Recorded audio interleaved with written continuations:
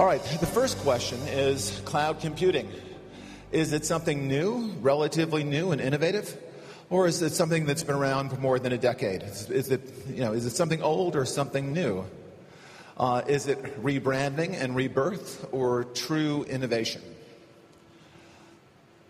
Is it an application program that runs on the internet? Any application that runs on the internet, is that cloud computing? Or rather, is it a platform for building any and all of your applications? Maybe the two most well-known examples of cloud computing represent the opposite spectrums of what's meant by cloud computing. One is Salesforce.com, which has been around a very long time, a very successful application on the internet. Or is it Amazon EC2, Amazon Elastic Compute Cloud? Now, the term cloud computing was popularized, in fact, came into popular existence with the invention and the release of Amazon EC2. It's a platform for building applications, and it's a platform for running applications. It includes both hardware and software. And the software is all standards-based. The technology is virtualized. It's elastic.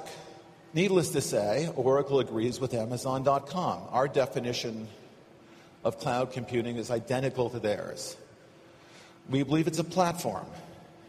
We believe on that platform you run standard-based software, a wide variety of software, databases and application development tools, and a variety of guest operating systems running on the virtual machines.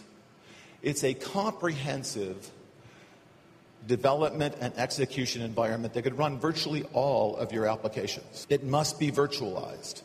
It must be elastic. It includes both hardware and software. And we have a slightly different take than Amazon.com in that we believe that not only are these clouds going to be publicly available to lots of different customers, but we think individual customers will build their own private clouds behind their firewalls. And we call those clouds also. This evening, I'm going to announce the Exalogic Elastic Compute Cloud, or a cloud in a box. Exalogic Compute Cloud includes all the hardware you need to run all your applications. It includes servers. In fact, there are 30 of them in that box. It includes an InfiniBand network, so the servers can talk to one another. And it includes storage, a high availability storage device.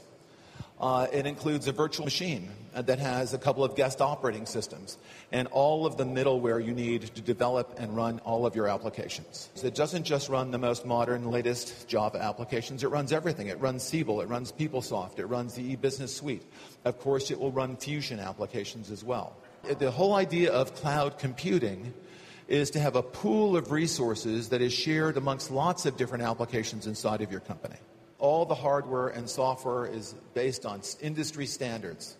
It runs all of your applications. And in the case of Exalogic, we can deliver the best overall performance and the best cost performance.